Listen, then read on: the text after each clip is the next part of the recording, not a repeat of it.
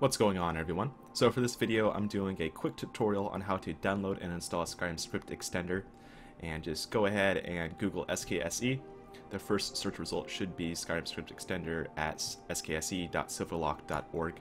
So go ahead and click on that, and then on this page we want to look for the current build, whatever the version number is. Usually it's just the latest, and we want to get the 7-zip archive here.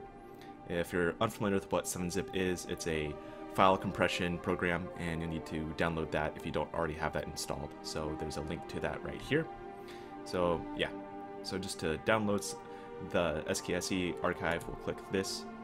Your browser should download it into your downloads folder, and once it's downloaded, let's go ahead and right click on it, go to extract here, and then open up that folder. So in here is all the skse files and such, and we want to copy everything except for the src folder. This is just a source code folder, and you don't really need that unless you're a programmer. So yeah, once we got all these guys copied, let's go to our Skyrim folder. Mine is located in C program files times 86 Steam apps common / Skyrim, and then we're just going to paste them right here. So I've already done that, so I don't really need to replace everything, but if this is your first installation of skse, you should not have to replace anything. If you're upgrading, you would just paste and replace all. So yeah, and once that's done, we're just going to make sure that the skse loader is here, and I like to make a shortcut to it, just because if I'm starting it manually, then I'll have a shortcut to it that I can place on my desktop or whatever. But mod managers usually have a little shortcut to it already built inside, such as Mod Organizer or Nexus Mod Manager, as shown here.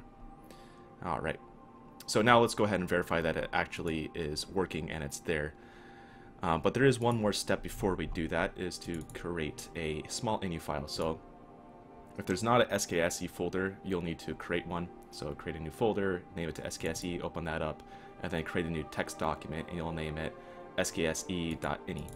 And whoops, inside this you want to put the following text, and I'll put this in the video description so it's easy for you guys to copy and paste it in. But basically this will make the face paints look better.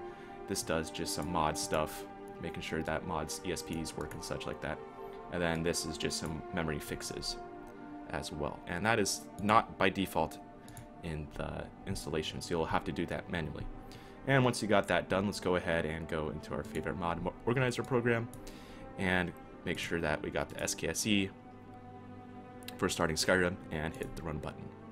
And now we're just going to make sure that the skse is, installed successfully, basically. So once you got this started up, let's go ahead and enter the game.